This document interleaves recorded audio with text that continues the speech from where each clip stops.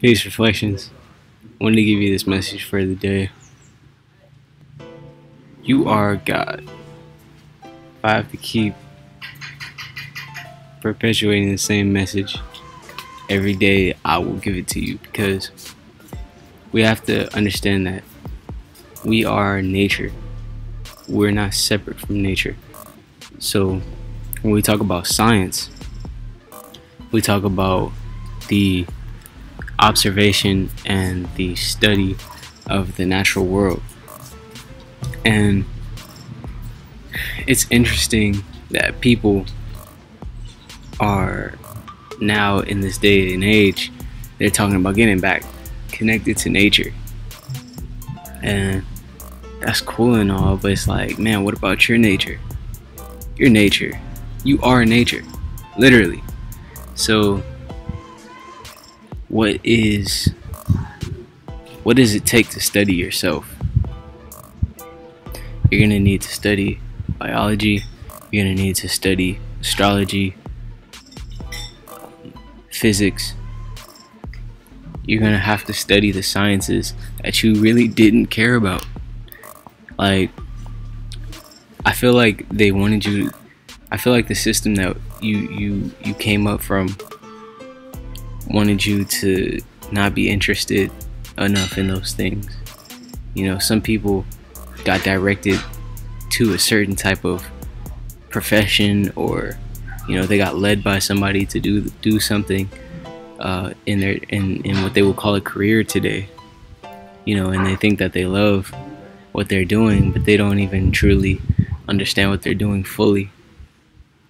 They only understand it to a certain level of someone else's mind, you know, of what someone else would want them to do for their nation or for humanity or whatever. You know, NASA, you got all these different sciences, and they're studying so many different things, but they're barely grasping the fact that they are what they're studying, you know, and they're looking for something externally outside of themselves. They're looking for this grasp of nature to validate an experience, you know, when at the end of the day you are God. You came here to observe. You came here to be over the other species,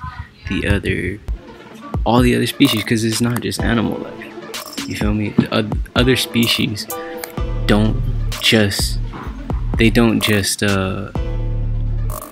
not just encapsulated in animals. You feel me? There's also prokaryotes. There's bacteria. There's archaea. There's so many different species, and these are star groups. All these species are star groups. You feel me? So when you talk about nature, and it's all you at the end of the day, you are God experiencing yourself on a certain vibration. You know, you're tuned to a certain frequency, which is humanity, and you're studying every we actually have a name for it. It's called personology. You know, it's the study of self. We're creating this science that connects our biology to our astrology, because your astrology is the thought pattern, the patterns of your mind. And we know that your thoughts create your reality. We know now in science that your thoughts create your reality. So you need to be studying yourself on a whole different level now. We're not studying the same things anymore. We're advancing our knowledge in what we're studying. So if you know that you're the sun, you are the sun, because your blood, your bones, and your breath are all created by the sun. They're all created by each other in different forms and different patterns to get you into this being, and for you to be able to keep growing. You feel me? All the hormones that you have in your body, all the growth, the testosterone, the estrogen, it's all stemming from the sun.